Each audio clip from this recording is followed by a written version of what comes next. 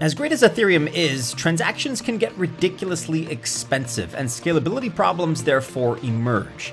Other Layer 1 blockchains similar to Ethereum, but with various scalability twists, therefore appeared to provide an alternative. But let's face it, many of them are hardly used. Which begs the question, why abandon Ethereum and not build solutions on top of it? Optimism represents such a solution, more specifically a Layer 2 one, which, in their own words, piggybacks off the security of the Layer 1 parent blockchain, in this case Ethereum.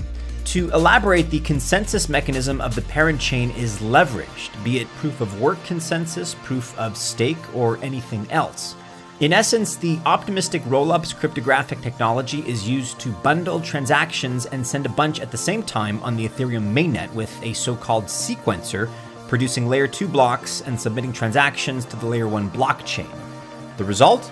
Less traffic on the mainnet, and perhaps, more importantly, lower per transaction costs, because fixed costs are spread across the many transactions included in a batch, and furthermore, the sequencer deploys compression solutions to slim down data.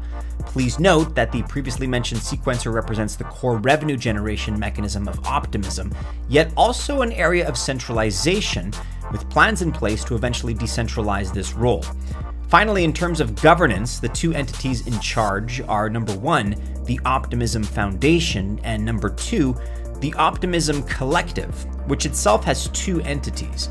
The Token House, responsible for the future of the protocol by, for example, deciding on protocol updates through voting facilitated by the OP governance token. The initial supply was set at slightly below 4.3 billion tokens with an annual inflation rate of 2%.